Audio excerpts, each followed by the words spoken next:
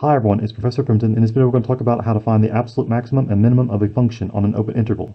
So in the previous video we talked about how to find the absolute maximum and minimum of a function using the extreme value theorem on a closed interval, because on a closed interval we know that we have an absolute maximum and an absolute minimum value guaranteed.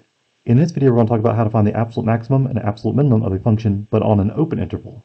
So let's pick up where we left off. We're going to review how to use the extreme value theorem to find the absolute maximum and absolute minimum of a function, but on a closed interval first.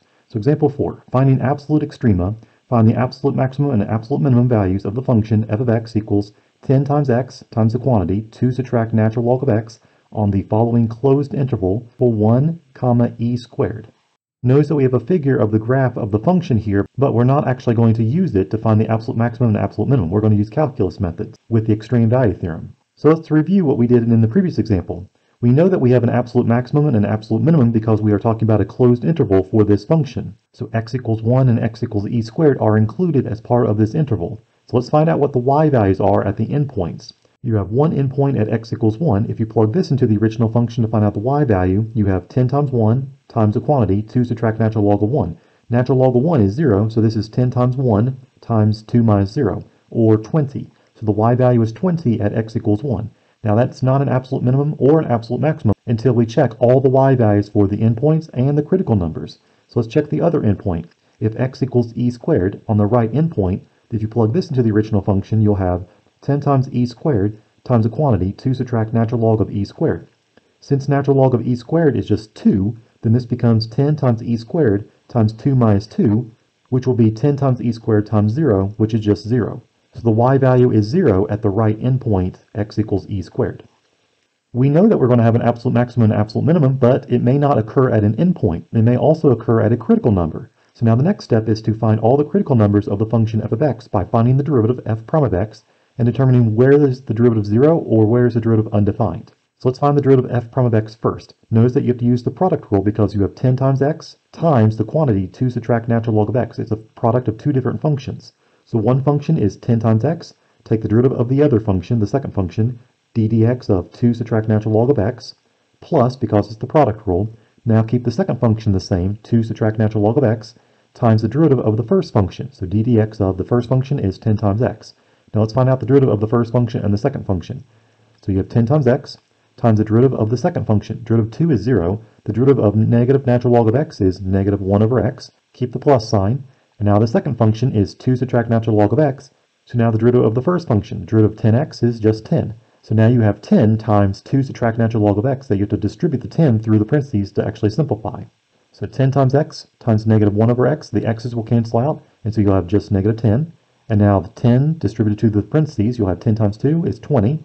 And then 10 times negative natural log of x will give you negative 10 natural log of x.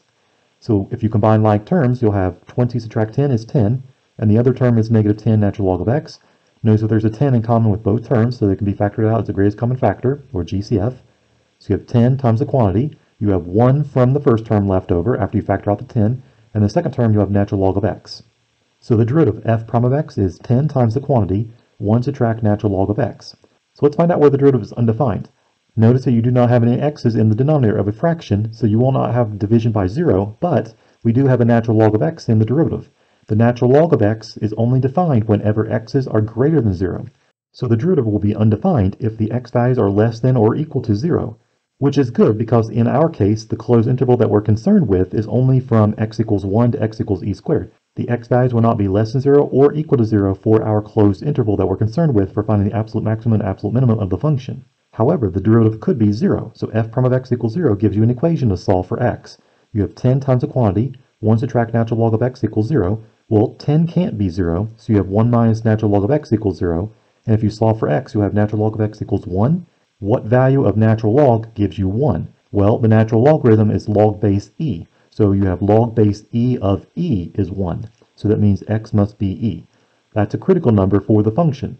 So now the next step, we know that we could have an absolute maximum or an absolute minimum at a critical number. So plug x equals e back into the original function to find out the y value. If you plug x equals e into the derivative, you'll get 0. That's what we just found out. So if you plug e back into the original function, you'll have f of e equals 10 times e, because it was 10 times x, times 2 subtract natural log of e, because it was 2 subtract natural log of x. And if you simplify, you'll have 10 times e on the outside of the parentheses, Natural log of e we just talked about is 1, so you have 2 minus 1 inside the parentheses. So 10 times e times 1 will give you 10 times e. That's the y value whenever x equals e. So now that we have all the y values for the endpoints, the left endpoint, the right endpoint, and also the critical number, x equals e, we can find out what is the largest y value and the smallest y value on the interval x equals 1 to x equals e squared. The absolute maximum is at y equals 10 times e, because this is approximately 27.18, and it occurs at x equals e, so the largest y value for the function is 10 times e, and the absolute minimum will occur at the right endpoint. The y value was 0 whenever x was equal to e squared. So the absolute maximum occurred at the critical number x equals e, and the absolute minimum occurred at x equals e squared, which was an endpoint. So be certain whenever you're comparing the y values that you also include the endpoints as well as the critical numbers to find out which is the largest and which is the smallest on that closed interval. So in the previous example, we talked about how to find the absolute maximum and absolute minimum on a closed interval. Suppose that we want to find the absolute maximum or an absolute minimum of a function that is continuous on an interval that is not closed. So you could have a half open or half closed interval or even an open interval. Notice that the extreme value theorem no longer applies because you cannot guarantee that there's an absolute maximum or an absolute minimum if the interval is not closed. So maybe the absolute maximum or the absolute minimum does not exist, or maybe possibly both don't exist. So let's look at example 5. Finding the absolute extrema on an open interval. Find the absolute maximum and absolute minimum values of the function f of x equals x cubed subtract 6x squared plus 9x plus 2 on the open interval negative infinity to infinity. So since we know absolute maximum and absolute minimum could occur at a critical point, let's find out the first derivative of f prime of x. So f of x was this polynomial, x cubed subtract 6x squared plus 9x plus 2. If you find the derivative using the sum and difference rules and also the power rule, f prime of x will be 3x squared subtract 6 times 2x plus 9 plus 0. And if you simplify, you'll have 3x squared subtract 12x plus 9. Notice that the derivative is a polynomial function, so f prime of x is undefined, never occurs, but we could have the slope of the tangent line be 0, and that is also a critical number, so f prime of x is equal to 0 gives you an equation to solve for x. 3x squared subtract 12x plus 9 equals 0. Notice that all three terms have a 3 in common, so you can factor it out as a greatest common factor, or GCF. So you have 3 on the outside, and now what's left over? You have an x squared from the first term, a minus 4x from the second term, and a plus 3 from the last term. So you have 3 times the quantity, 3x squared subtract 4x plus 3, all equal to 0. So now let's see if we can factor the trinomial that's left over inside the parentheses. You need to find two numbers that multiply to 3, and the same two numbers need to add to negative 4. Well, the two numbers that work are negative 3 and negative 1. So you have 3 times x minus 3 times x minus 1, all equals 0. So if you have a product that's equal to 0, one of the factors must be 0. 3 can't be 0, so x minus 3 equals 0 gives you x equals 3, and x minus 1 equals 0 gives you x equals 1. So in this case, we have two different critical numbers for the function. We have x equals 3 and x equals 1. So let's go ahead and find out what the y values are at the critical numbers. So if you have the critical number x equals 3, plug 3 back into the original function to find out the y value. F of 3 will be 3 to the third power, subtract 6 times 3 squared, plus 9 times 3 plus 2. If you simplify, you'll come up with the y value as 2. And now the other critical number, x equals 1, plug 1 back into the original function, and you'll have 1 cubed, subtract 6 times 1 squared, plus 9 times 1 plus 2, and that will come up with 6. So the y value is 6 whenever x equals 1. Now the point of this problem is, just because these are the two values that we actually plugged into the original function to find out the y values, doesn't mean that they're the absolute maximum or the absolute minimum. It doesn't mean that y equals 6 is the absolute maximum and y equals 2 is the absolute minimum, because the graph could rise even larger than 6, and the graph could fall even farther down than 2.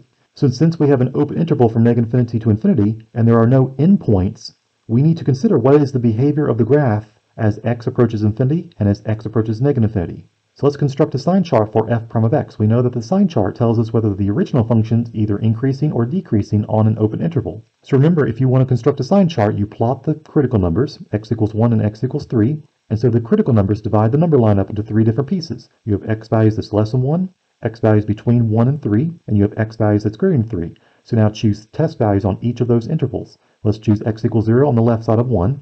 Let's choose x equals 2 between 1 and 3. And let's choose x equals 4 that is greater than 3.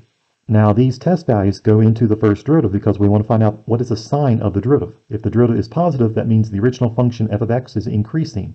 And if the derivative is negative, then that means the original function f of x is decreasing.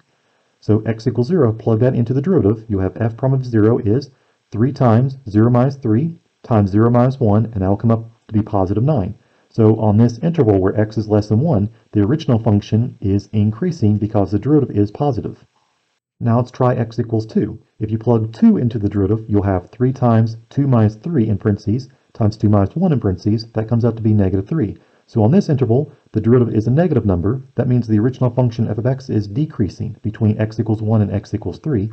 And now the last test value, x equals 4, f prime of 4 would be 3 times 4 minus 3 in parentheses times 4 minus 1 in parentheses. That comes up to be positive 9. So on this interval, the derivative is positive. That means f of x is increasing. So let's take a look at what happens on the ends of the graph. Whenever x is approaching infinity, the graph is increasing. So the graph will grow arbitrarily large, and so there won't be a largest y value. So there is no absolute maximum for this function. And on the other end of the graph, whenever x is approaching negative infinity, notice that the graph was increasing, and so the y values will grow arbitrarily more and more negative, and so there is no absolute minimum for this function. And remember that a polynomial function has no vertical asymptotes and no horizontal asymptotes, so the graph does not level out at the end of the graph either. So all we can say is that there is a local minimum, y equals 2, at the critical number x equals 3, and the local maximum is y equals 6, and it occurred at x equals 1, which was a critical number. We can't say that these are absolute maximum and an absolute minimum because the graph grows arbitrarily large as you go to the right, and the y values grow arbitrarily more and more negative as you go to the left on the graph. So there is no largest y value or smallest y value for the entire graph. So although there's not a method to find out the absolute maximum and absolute minimum as we found in the previous example, there is a procedure that can be used for searching for the absolute maximum and absolute minimum where the interval is not closed. So you have a half open or half closed or open interval for the function instead. So let's look at example 6. Finding the local and absolute extrema. Use the given information to find the local and absolute maximum and minimum values for the function f of x. So this time we don't have a formula for the function f of x, we just have information given in the problem. We know that the domain is negative infinity to infinity. We know the function f of x is continuous on the domain, and the limit as x approaches infinity or x approaches negative infinity of the function is 7.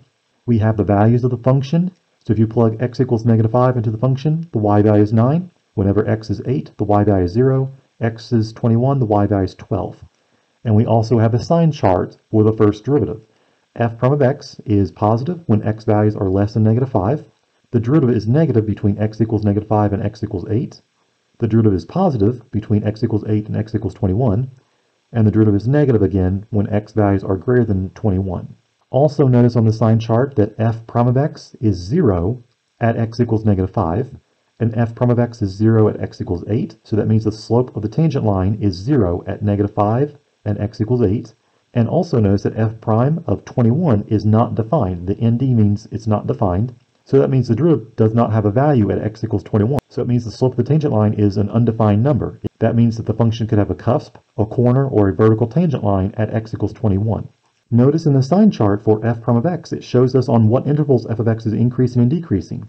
So f of x is increasing whenever the derivative is positive. So the function f of x is increasing from negative infinity to negative 5, and is also increasing between x equals 8 and x equals 21. The function f of x is decreasing when the derivative is negative.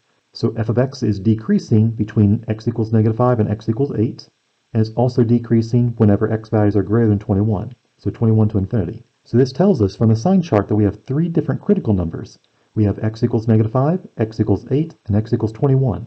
Those are the values of x where the derivative is 0 or undefined. So we have 3 different x values that we want to find the y value for. We want to find the y values for each of these critical numbers. The y value for the critical number x equals negative 5 we can find from the table of values. Whenever x is negative 5, the function is 9. So the y value is 9 when x is negative 5. The y value at x equals 8 from this table of values was 0. So the y value is 0 when x equals 8. And the other critical number, x equals 21, if you plug that into the original function, you get 12. So the y value is 12 whenever x is equal to 21. So remember what we did in the last example. We know what the critical numbers are for this function, but we don't know what the endpoints are because we have an open interval from negative infinity to infinity for this example. So let's find out what is the behavior of the graph whenever x approaches infinity or as x approaches negative infinity. We were given a value of a limit in the problem. So whenever x approaches infinity, the limit of the function was 7. So that means the y values are approaching 7 whenever x is growing arbitrarily large. So that means that there's a horizontal asymptote, y equals 7, for this function as x approaches infinity. And for the same reason, as x approaches negative infinity, we had the value of the limit was also 7 of the function. So the y values are approaching 7 whenever x is approaching the negative infinity. So on the left end of the graph, we also have a horizontal asymptote y equals 7. So what this means is that the graph does not grow arbitrarily large whenever x approaches infinity, and it does not go more and more negative whenever x approaches negative infinity. The y values are approaching 7 on the ends of the graph. So we can find the absolute maximum and absolute minimum now. The absolute maximum occurs at y equals 12. That's the largest y value that the graph will attain, and it occurs at x equals 21. And the absolute minimum will be y equals 0, and that occurred at the critical number x equals 8. So this finishes our video on finding the absolute maximum and absolute minimum values on an open interval. If you have any questions about any of the examples in this video, please let me know. Or if you have any questions while you work on the homework for this section, please let me know that as well. And I'll see you at the next video when we talk about an introduction to optimization problems.